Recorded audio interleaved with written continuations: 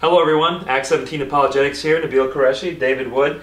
And approximately 1 month ago we uploaded a video of us in Dearborn, Michigan at the Arab Festival.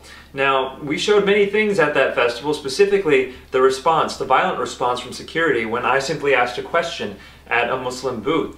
Now, the overwhelming response we received from uploading this video has been positive. People have been congratulating us, thanking us for uploading this video and showing what's happening to people's rights in parts of America. But a few people had some negative things to say about it, and I think that these things arose from misunderstandings about our recording. One of the most common misunderstandings has concerned the nature of the festival.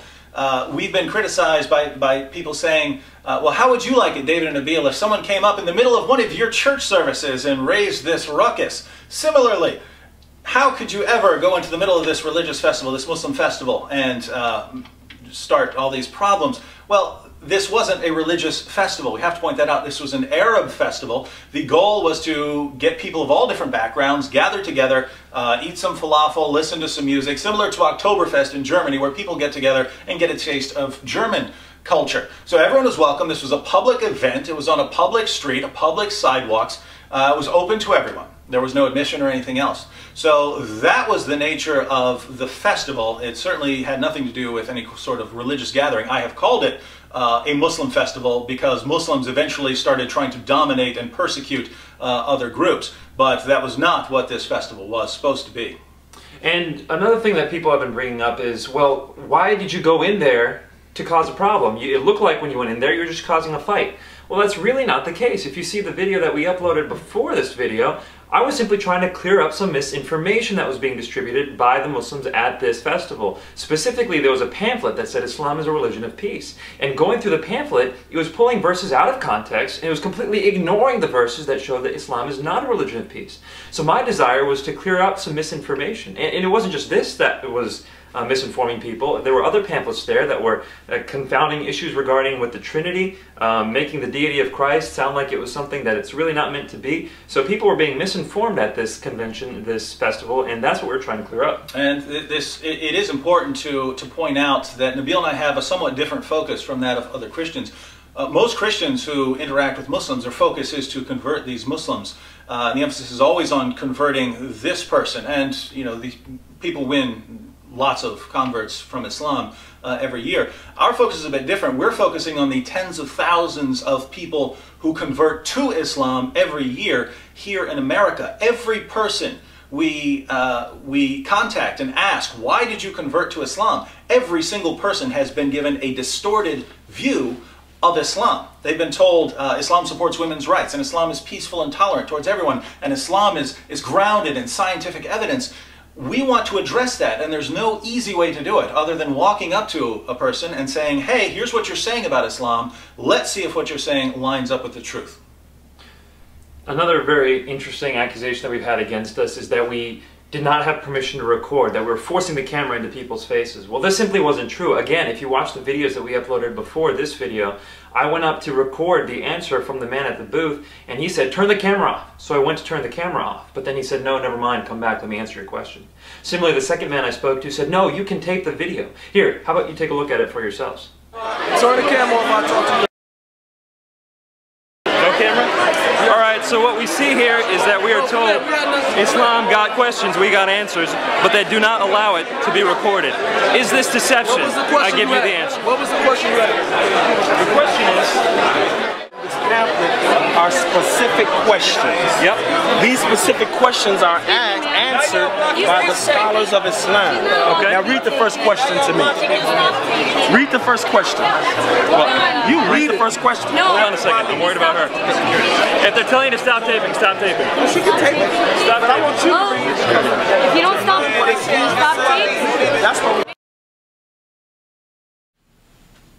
So you can see from these video clips that we indeed had permission from the Muslims at the booth to record this peaceful conversation. And the conversation would have proceeded peacefully if it hadn't been for Muslim security guards intervening illegally and stopping two groups of adults from having a conversation that they have every right to hold. They even assaulted our friend Mary Jo Sharp of Confident Christianity, who was doing nothing but recording. this is when things really started to break down. And people have asked us, David Nabil, why did you take a whole camera crew in there if all you wanted to do was ask a question? Well, fact of the matter is, up until this point, we only had one camera. It was after Mary Jo was assaulted that we went to an off-duty policeman and said, what should we do about this? He said, take multiple cameras with you in case security tries to do anything illegal again. Interestingly, that's exactly what happened. And notice, the issue we have is with the security guards, not with the people at the booth. Yes, when we went back to the booth, they were much more reluctant to answer questions. In fact, they weren't willing to answer the questions at all, and after a while we had to just leave. Things had changed. The people at the booth were influenced by the security guards. But up until then, they were more than willing to ask questions. We had nothing against them. It was against the security guards at this festival that we made this video. So the security guards were openly harassing Christians, persecuting Christians. This brings us to the issue of Sharia in the U.S. People have asked, David and Nabil, why do you call this Sharia? This isn't Sharia. Yes, it is. Read up on your Sharia. Under Sharia law, if you are a Christian, you are not permitted to freely proclaim the gospel of Jesus Christ, just as we find in Dearborn. Under Sharia law, if you are a Christian or any sort of non-Muslim, you are a second-class citizen, just as we find in Dearborn. In fact, this ruling of Sharia law comes from chapter 9, verse 29 of the Quran. It says, if you fight those who believe not in Allah until they pay the jizya with willing submission and feel themselves subdued. So it says right there, the very question we asked at the booth shows that people are treated as second-class citizens in Sharia law. Now, one other thing that I want to bring up before we conclude is a lot of Christians and Muslims have been saying to us, why are you not acting like Jesus? You're not acting very Christ-like. And they have this idea that Jesus was just going around making everyone happy and only preaching a message of love.